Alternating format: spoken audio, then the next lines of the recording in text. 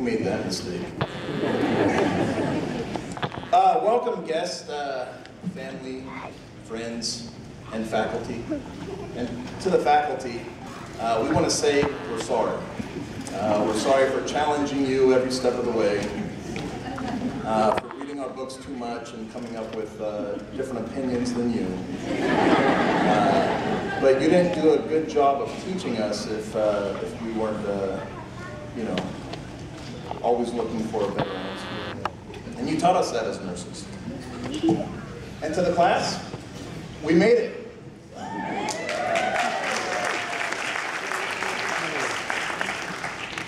No more care plans.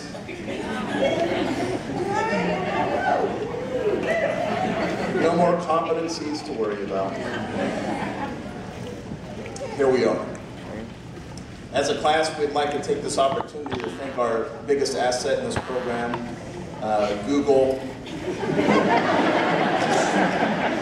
Wikipedia, and whoever invented copy and paste. We thank you.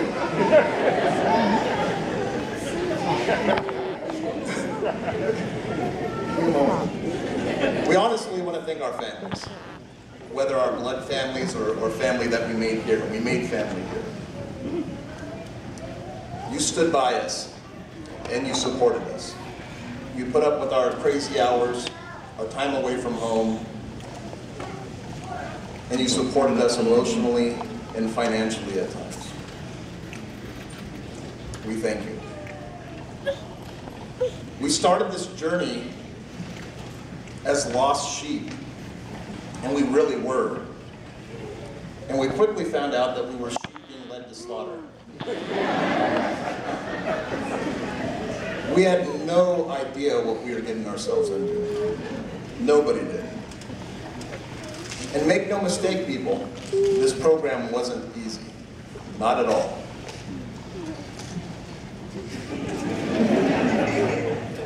Your loved one up here really does deserve your accolades.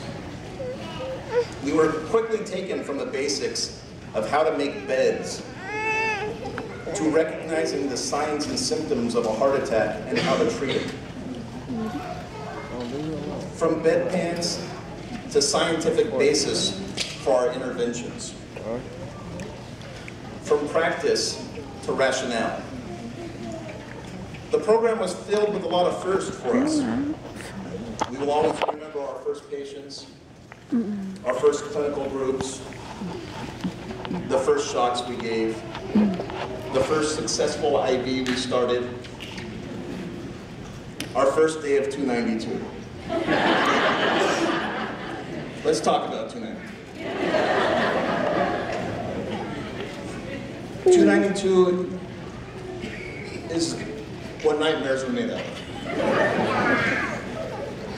It's the rumors that lead up to it.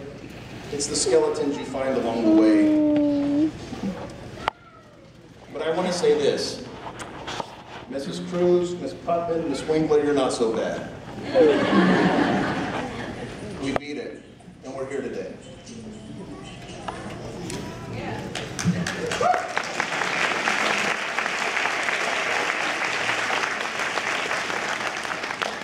We are a little more educated. Maybe we're a little bit tougher.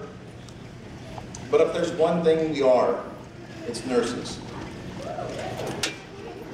I read an article recently on a nursing website, and it groaned at how every nurse that you talk to thinks that they're a great nurse. And surely there has to be one bad nurse out there, right? So how should we, as new graduates, gauge our success? Let me read you a quote from Ralph Waldo Emerson. To laugh often and love much, to win the respect of intelligent persons and the affection of children, to earn the approbation of honest citizens and endure the betrayal of false friends, to appreciate beauty, to find the best in others, to give of oneself, to leave the world a little bit better, whether by a healthy child, a garden patch, or a redeemed social condition. To have played and laughed with enthusiasm and sung with exaltation. To know even one life has breathed better because you have lived. This is to have succeeded.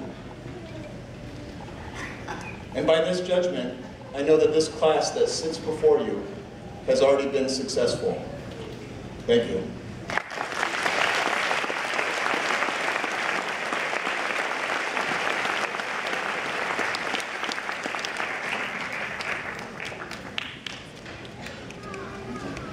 I'd like to introduce another member of this wonderful class, Ashley Harding.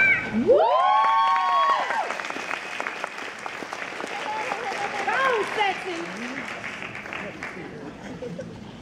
sexy.